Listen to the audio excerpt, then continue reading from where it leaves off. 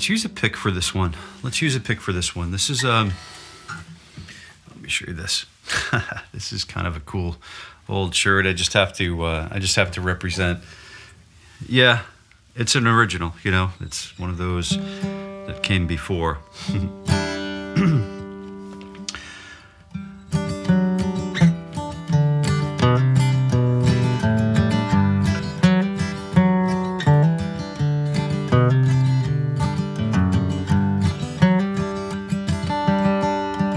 A lot of different ways to do this song. So today we're breaking down Friend of the Devil by what's the name of that band?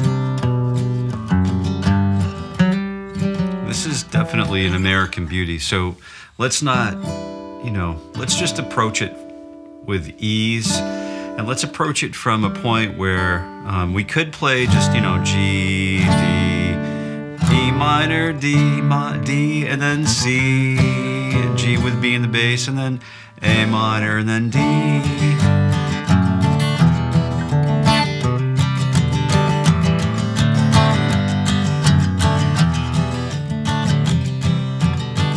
It sounds a little busy for me for that kind of song. You know, maybe it's more like a...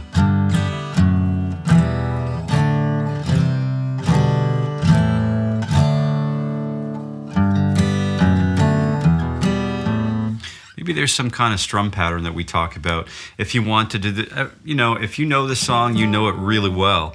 It's like a, you know, a nursery rhyme. You know it just like you could use Mary Had a Little Lamb to improvise your way through a multi-million-dollar real estate transaction if you had to, I'm sure. But it's more like a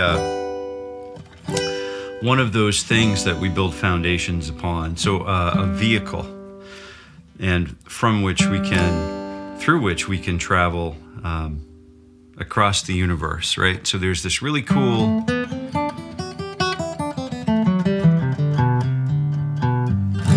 chord pattern. There's a G, and then a D with B in the a D chord, D at 6/9, maybe think Horse with No Name with an F sharp in the bass, then an E minor, and then a D. We're moving to D because if we could descend more further than the low E string, we'd be descending to D minor or D major. And then C, we're just kind of going down. So let's take a look at it from this perspective. Think Willin', you know. So we're just descending the scale pattern, basically. From G to F sharp, G major pattern, right? D, C, B, A, G.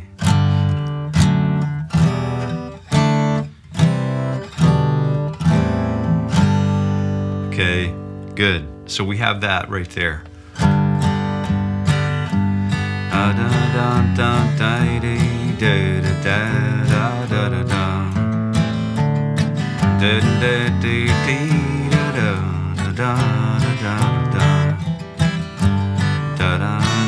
Now we meet a new section of the song, and let's introduce the D chord again, and then A minor or A minor 7. A minor 7's a great one for this because it sort of opens it up to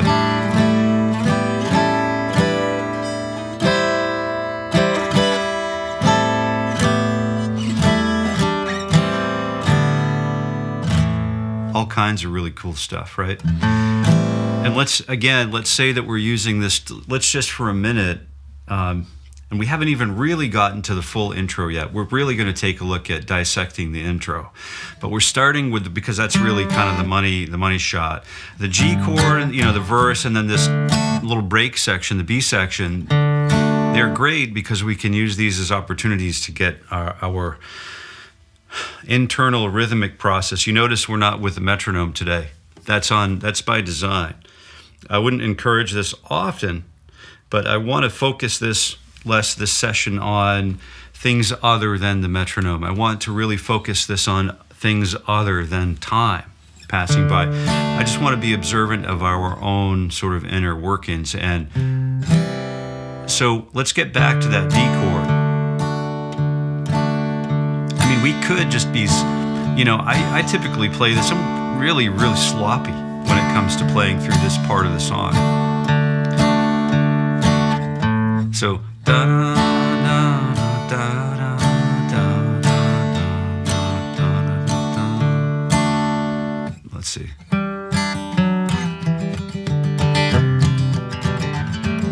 Said I'm running by the take my dee dee dee dee dee dee dee. Ba da da da da da da da da da.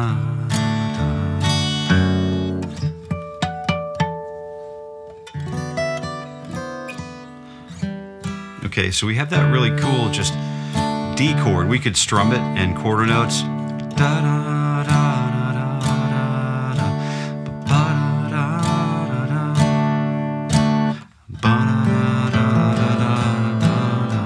And then we could open it up on the A minor 7 and then go right back to quarter notes. It just really all depends. It depends largely on how we want to accompany the vocal pattern, the vocal melody, and the vocal presentation. So we're just going to work on just really clear, you know, basically boom chick, 2, 3, 4, dun dun dun dun dun dun dun dun. And you can really start exploring with where you would prefer to have your pick. Do you want your pick over here, just sort of like lightly being held so it sort of slaps against the strings and it creates a really nice, bright percussive sound, you know?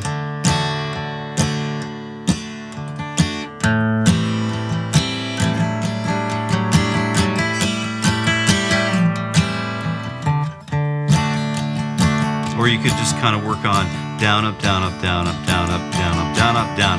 Or 1, 2, 3, 4, 1. All right, so we could do that. We could also just work on reverse roll.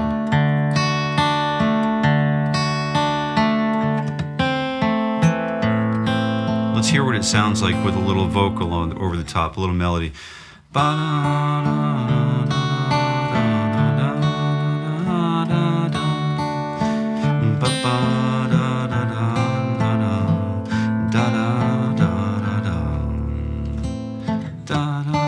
So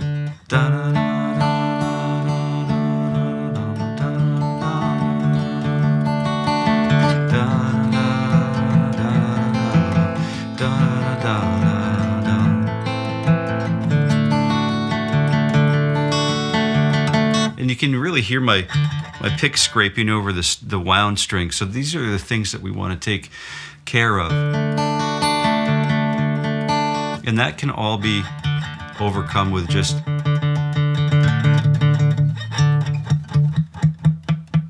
changing the angle of the pick. So if we have it angled forward, we scrape across the string. Backward, we scrape across the string. But if we address the string in a pair with its parallel form, then we can zip right through that string without upsetting that winding. You know, sometimes you might want it, and other times you may not. So if we take our way, you know, slowly through these sections of the song, we get this really great opportunity to expand our understanding about the song, you know. And this works with any song we approach, you know. So let's just zip back into the intro, you know, because we've got this da da da da da da da da da da da ba da da da da.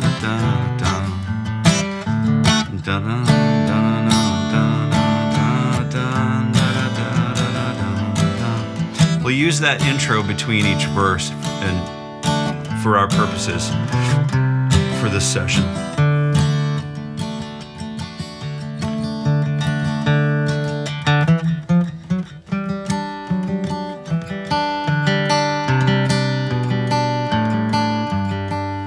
what I'm doing here is I'm just using that descending pattern, that scalar pattern, just descending right through G major. Let's take a look at that first. We've got this really cool scale that we're descending using G, or we could use open G, right? But we want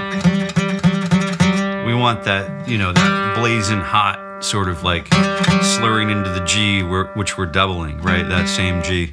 So we want to have our fourth finger available for now. You know, later on it'll be finger 3 or finger 2, depending on what we're asking, right? But let's take a look at 3. We have, or 4, we have G, we have F sharp, E, open D, C, A, B, I guess, on the A string, and then open A, and then G.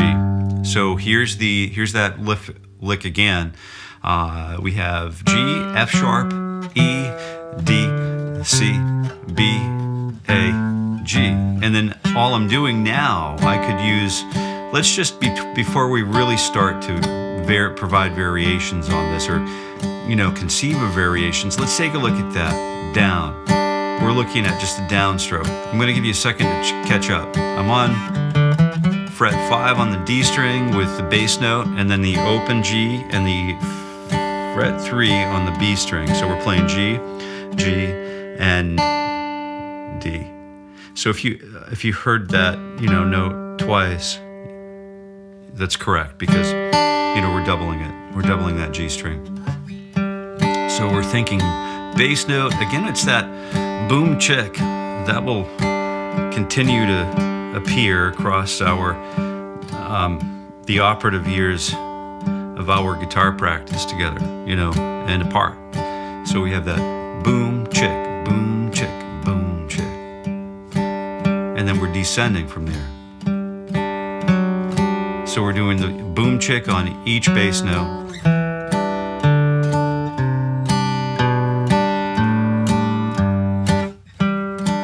Trying like mad to keep that all nice and even. That's hard to do with a pick for me, you know. Sometimes I feel like, you know, whoops, oh geez, slipping all over the place. But there's a lot of breathing that goes into that, you know, is employed in controlling guitar tone. Like, breath is the first thing, right? That's how it all began. So that's how this begins.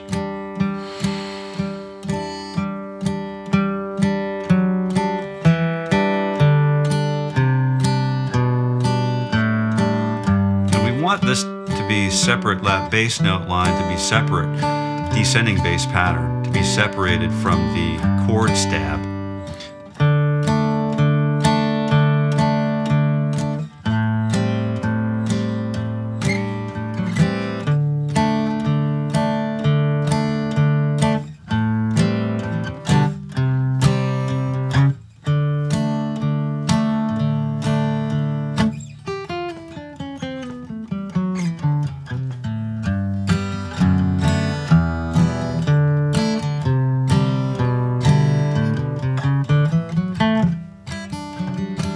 This is a really great song to provide, you know, a research, like a sandbox for us to really explore lead-ins and lead-outs. You know, we're leading into and we're leading away from a chord. So this is a perfect song for that. This is a great place because we sit almost in the sort of this G trance. You know, we've got this.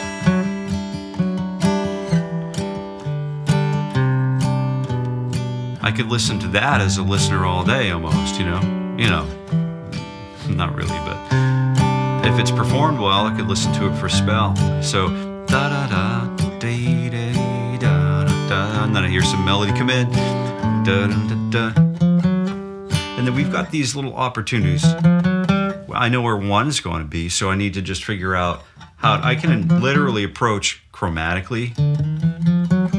And I have 1, 2, 3, 4, 5 notes to the 1. So let's use an irregular pattern. So where do we have 4 and, right? That's the end of 4. Then we have 4. Then we have the end of 3. Then 3. And then the end of 2. So 1, 2, 3, 4. 1, 2, and 3. 2 and 3 and 4.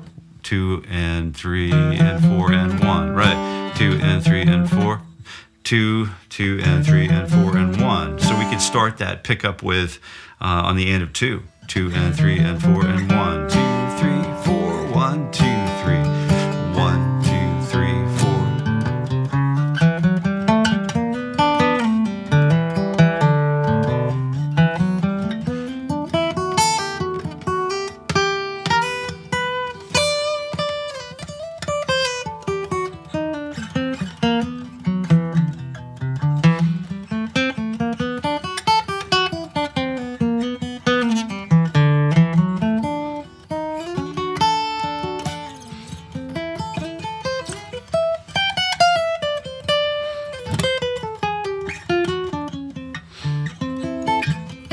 Something like, you know, there are all these little chords that we can play that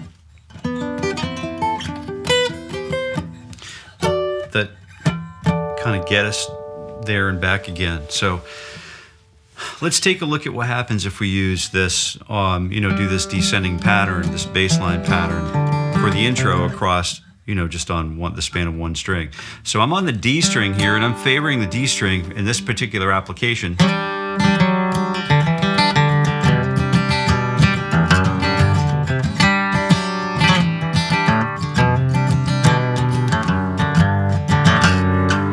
So I'm favoring that application because there's a brighter sound on the D string than on the A string on fret 10. Same note, different timbre, a little bit different, but it's we can do the same thing here.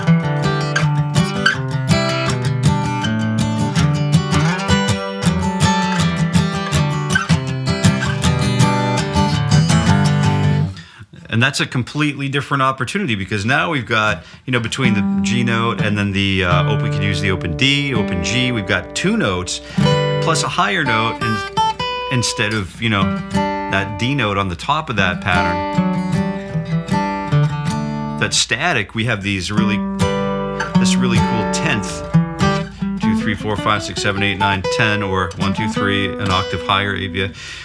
So we've got this 10th above that descends in parallel with us, right? With the bass line. I'm including us in the bass line. So we've got this, you know, 10, 9, which is, you know, basically would be F sharp minor 7 flat 5 in the key, right?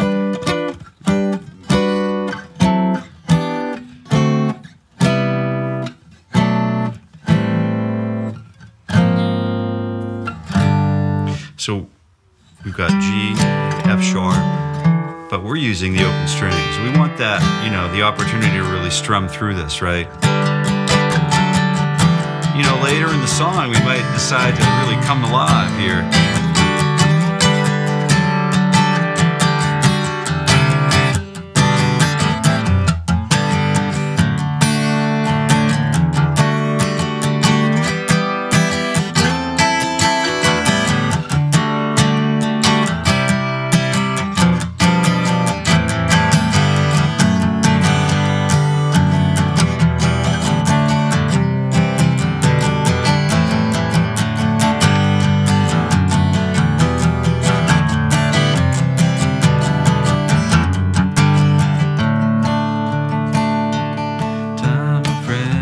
Trying to do is create contrast between sections so that, you know, we can keep ourselves entertained, and then when we do play this for an audience, we can keep them entertained too. You know, that's a really important part. So if you have any other ideas about where to go with a song, just let me know in the comments below, and then just kind of share your thoughts with all of us, because we're paying attention. And you know, like, share, subscribe, watch other videos that we have and all that obligatory stuff. And boy, I sure do appreciate you coming back, you know, time and again though, to kind of hang out with us. I guess if you wanted to stick around for another second, we could talk about just while we're here. I mean, we did talk about using this song as a vehicle. So, you know, some of us are sticking around, but if you're sticking around still, this is definitely for you. So we could start by, we have, you know, G, you know, D with F sharp in the bass. We have E minor, we have D, we have C, and then B minor, A minor, and then D. So we have all of these chords. And then what we typically would do as a jazz musician, or any melodic musician for that matter, whether we're ripping country guitar or playing sort of like fused out country, like dead style country, or whether we're blazing our bluegrassy fingers right into, you know, like Callous Land. I mean, we've got single notes that we can use to solo through those changes. So we have all of those chords, and then what I'm saying is we have a chord has a scale for each change, right? So we have a scale for G major, which definitely works for all of this chord progression. Also, we have that, you know, the 1, 3, 5 arpeggio. So we have 2, you know, G, B, D, and then we have that really cool, you know, pattern that occurs every octave, 1, 3, 5. And then we shift the middle finger to the other octave, the octave again, middle finger to the octave again. My middle finger is on G each time, right? G, B, D, G, B, D, and then G, B, D, right? And then we have another G up here that we could grab. And then, so we have that. We have D with F sharp in the bass. So we have this D with F sharp, A, and then D. So we're going to use basically the same 1, 3, 5, but in a different configuration. So we have F sharp, A, and then this is special situation right here because there really is like a, you know, a finger roll happening here. So that's something that we want to just talk about briefly. We won't spend a whole lot of time on it. We could specialize on this in our own time. I'll just give you the mechanics that you need to play it and execute it in a clean manner, right? So we have 1, finger 1, and then finger 2. Tip most part of the, or finger 4, tip most part of the 4th finger, right? It's right on the point of the fingertip, and it will feel uncomfortable if we're not used to this kind of thing. We don't really want to slide it underneath the fingernail because that's not really serving the purpose, but there's that sweet spot. Let me just make an imprint here in my finger where it goes, and then I'll show you here. Okay, that's where we want it. We have that finger roll rolling up to, so if I use only a little bit of just right on the tip of my finger, that gives me enough finger to lay over and then capture that 5th fret on the A string whilst choking out the previously fretted low E string, right? So we're hearing a single note roll instead of, you know, 2 notes ringing at a time. It's okay if we want to do that. You know, I love that. But, you know, it doesn't really, it's not what I want all the time. I'm sure it's not what you want all the time. So we have that D with the F sharp, and then we use F sharp an octave higher, do the same pattern with that 4th finger roll, and then F sharp, A, and then D. So we're following the changes.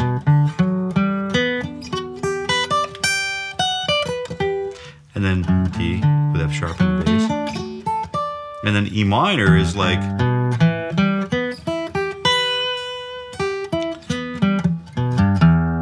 that, you know, open 3, 2, and then fret 2, and then finger 1, 4, and then 3. So this is the minor shape, and then we find an E minor root every time, and then we have that 1 flat 3, 5 pattern that we can iterate across the universe here of guitar fretboarddom. And then D, we could use D like this. We'd have to, you know, kind of get way up here to do that. But that's cool. Let's take a look at this D right here. So we already did D major, right? So we have that underneath our fingertips already. And then we have C. We didn't really do C yet, so we can do C with G in the bass. Another finger roll, but this time with finger number 1. Roll up to A string, fret 3, and then stretch that 4th finger up there to fret number 7, right, on the A string. So G, C, and then E, right, and then we have a G, C, and then E again, and then we have the same G, C, and E. And remember, if you're sticking around, we're using these tools so that we can build and expand our song that we could play for years.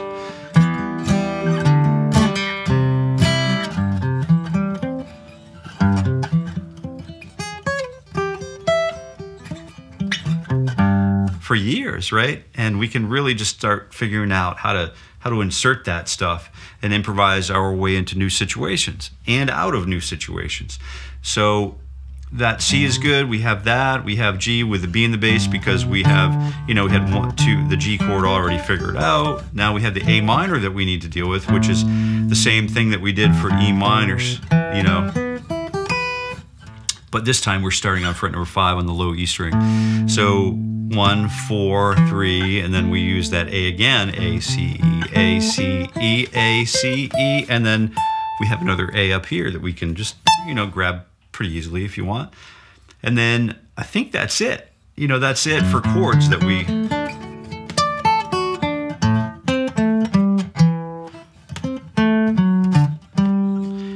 we have all of that space to kind of get back to the, the descending pattern for the intro lick that, basically separates the verse as sections of the song.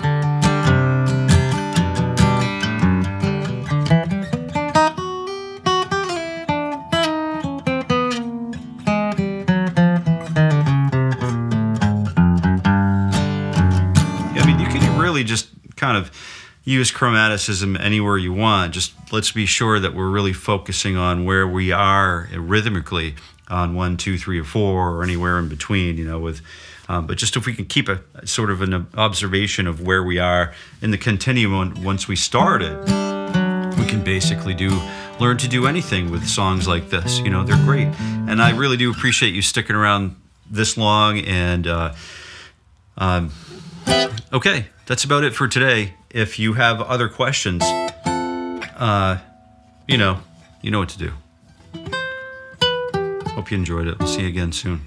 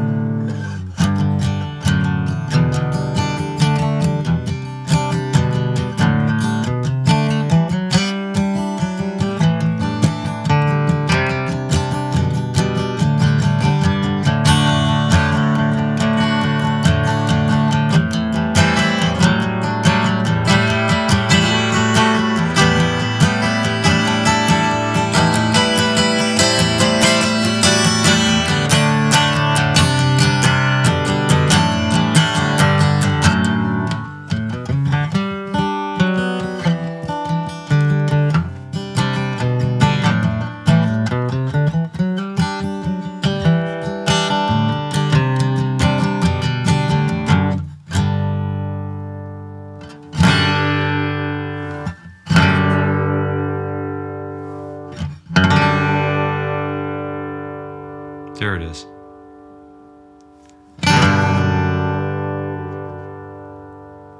Yeah, it's some good stuff.